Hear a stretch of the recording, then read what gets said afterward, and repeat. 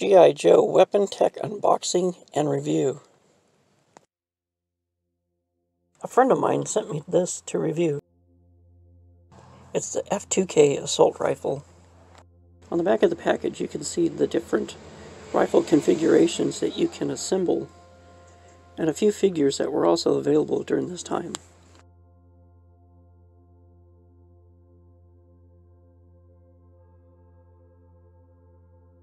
Let's open it up and check it out. Once out of the package, you have 19 pieces. The parts are listed on the instructions along with some assembly guidelines.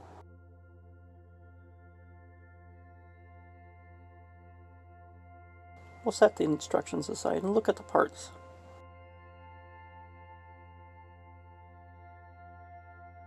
The main body of the F2K is solid plastic and nicely detailed.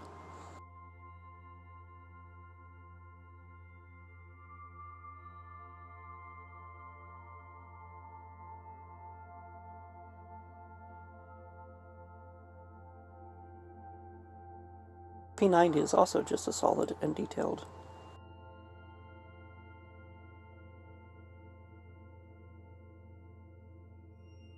Some parts are made of die-cast. Like these P90 parts and this F2K part. Very interesting.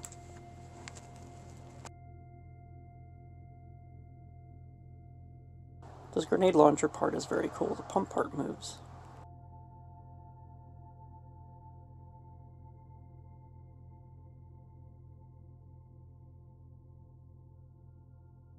The magazine to the F2K has molded bullets and are painted. A very nice detail.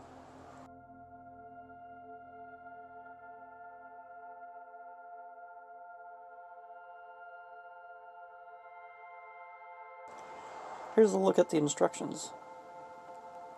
I found some real-life versions of the guns. Once you put the main parts together, the F2K is almost ready to go. These are very small. I could probably get lost very easily. This barrel is a silencer according to the instructions.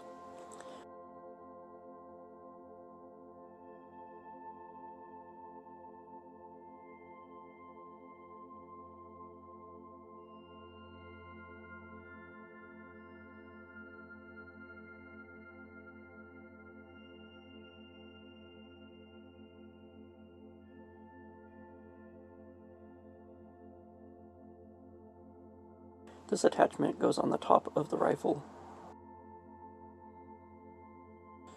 These slide onto the top rail of the F2K. It's listed as a fire control system on the instructions. This is called a standard sight. It's cool that the parts can only go on one direction.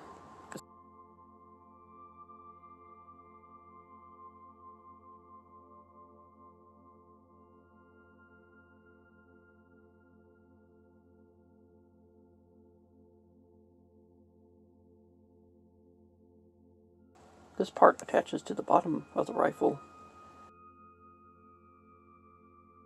This is an integrated laser grip. These attach very firmly to the rifle and can be very challenging to remove. This is an integrated flashlight grip.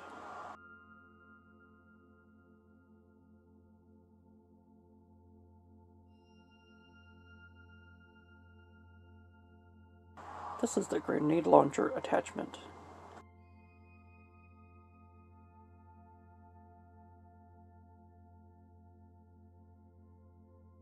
This last part is a front hand grip.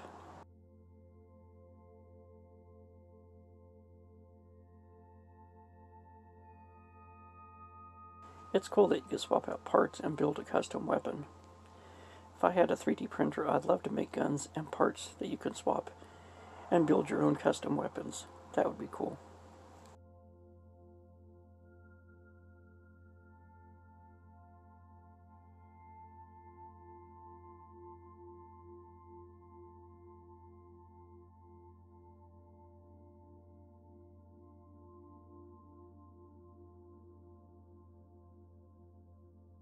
Once you get the P90 triple rail part attached, you can start adding barrels. These are the only parts that you can swap between the two guns.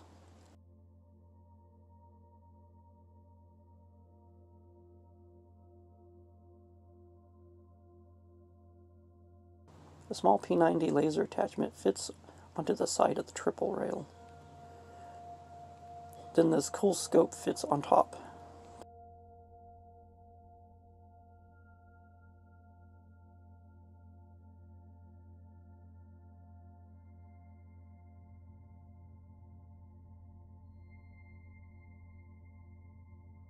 That's a cool looking gun.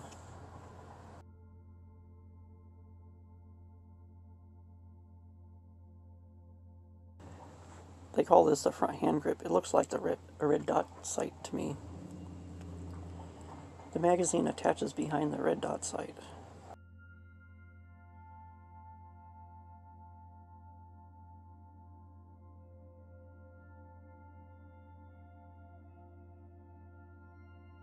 The scope and laser sight can't attach to this part, which is a shame.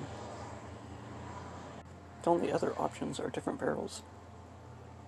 I think I like this silencer and the short barrel the most.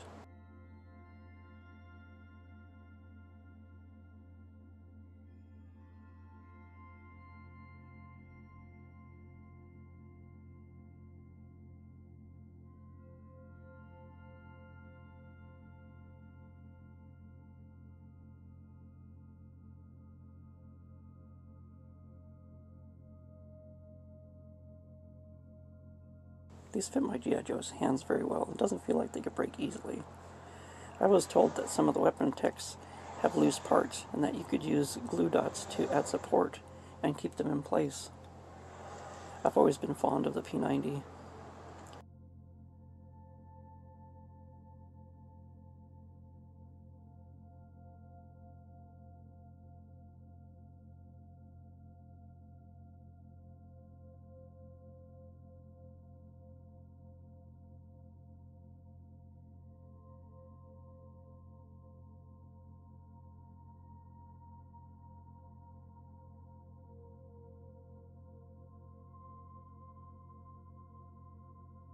Let's compare them to some other weapons. The 40 guns I did a video on are cool, but they feel that they're not as high quality as the weapon techs. Don't get me wrong, I like the 40 guns. I wish I had a P90 40 gun to compare. The plastic on the weapon tech guns feel more solid, if that makes sense. Comparing the Weapon Tech P90 to a 21st Century Toys P90. The 21st Century Toys P90 has a larger magazine and is a bit more detailed.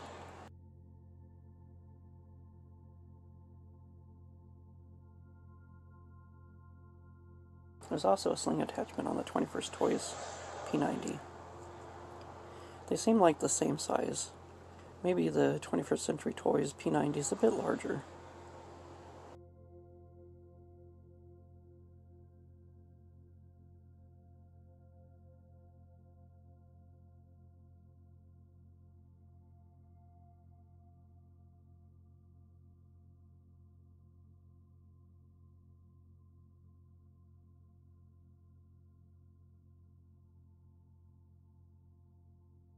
The F2K is almost as large as the AK-47.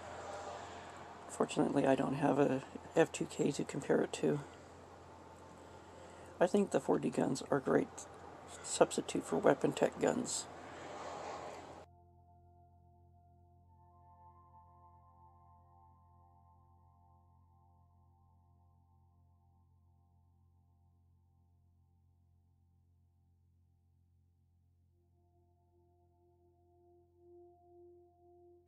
Let me know what you think in the comment section below.